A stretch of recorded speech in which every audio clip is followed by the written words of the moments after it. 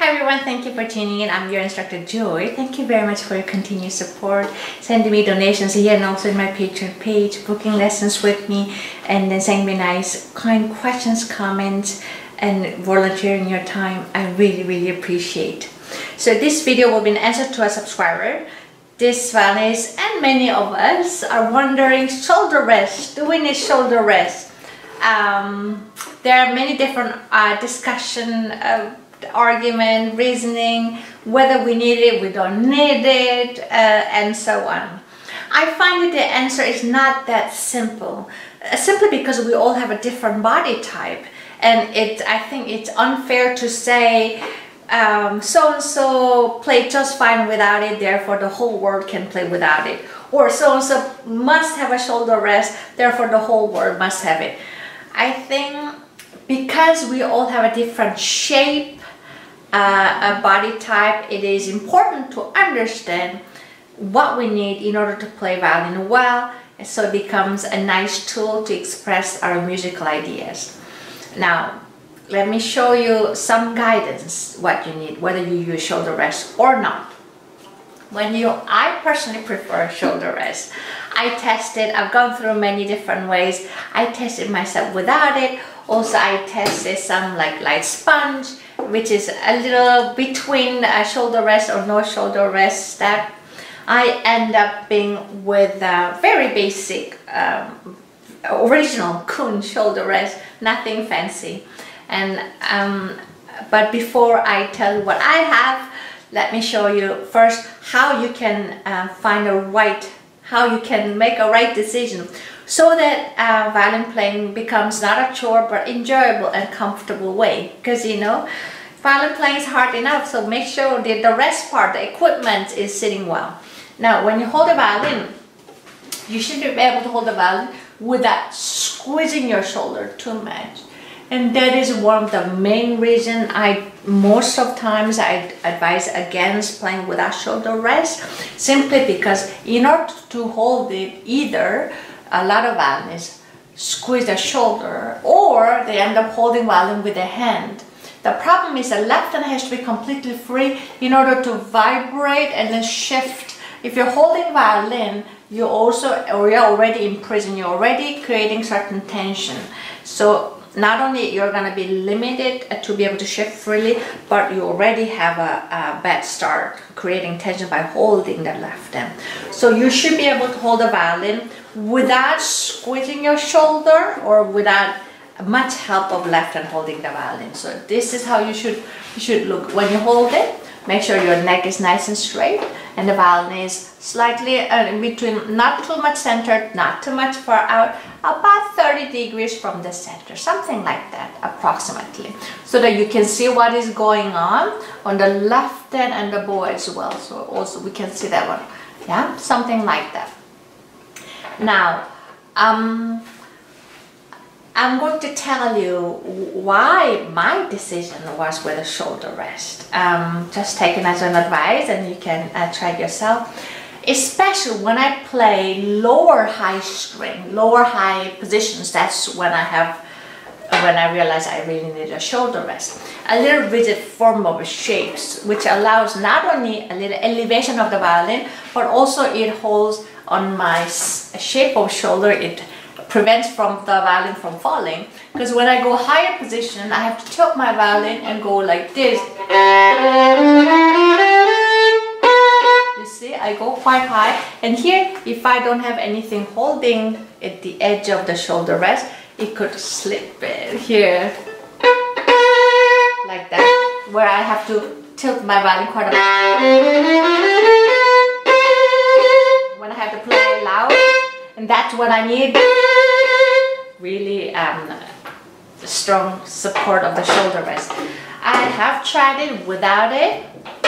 If I do that, it's not impossible, but I end up holding firmer with the shoulder because I feel my violin is slipping away.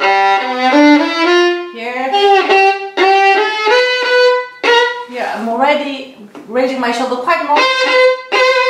Yeah, it's not impossible, but it could fall anytime.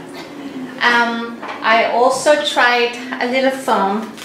you know, which is, there are many different ways of them. I made my own. Some people buy the circle one, just a little rubber band, which some beginners do, and then some violinists prefer that one. That gives an extra cushion on the violin, but yet it's not elevating too much. It's a nice idea that gives a little cushion because you're holding violin in a bony part of the violin, so you know there's almost no flesh. So giving a little cushion helps, but I encounter same problem as without shoulder rest. Lower position, that's fine. But as soon as I have a harder repertoire or a difficult part to play, such as high position on the G string, that's when I lose the support of violin and I have to hold the violin with my hand or with my shoulder. I don't know if you can see my shoulder coming up. I'm afraid that I'm gonna drop the violin. That is basically why I chose, because it makes my violin playing easier. As soon as I get a little more advanced repertoire, such as high position or especially on G string, or especially G string high position and loud and fast, that's when I need the support of shoulder rest, so I can go, I don't know, that I can, and I don't have to much hold it really far either. Yeah, that's main reason. Now, why did I choose Kun instead of others? Again, I tried it probably around 10 to 13 shoulder rests, that off top of my head, if I remember, probably more. I've gone through many things. I ended up coming back a simple regular one, but I just wrapped it with a little extra cloth because there's a plastic parts, and then I did not want that one to scratch my violin, so that's my personal preference that I do that. Now, why do I like Kun original one? I personally don't like very tall shoulder rests, because it's important for you to have a little room to be able to adjust that one as you go higher positions. You need to tilt it or tip the violin when you play G string, and then flatten your body as you go higher position on the E string, and so on. So you need to have a little room to be able to adjust that degree of the violin, as well as moving the violin from center to left. There's another one, very popular one, Wolf. That's a little taller. Of course, there are many other shoulder rests, but Wolf is the one. That's another popular one. I find it though, it's a little tall for me. Yeah, and I have a little less room to adjust.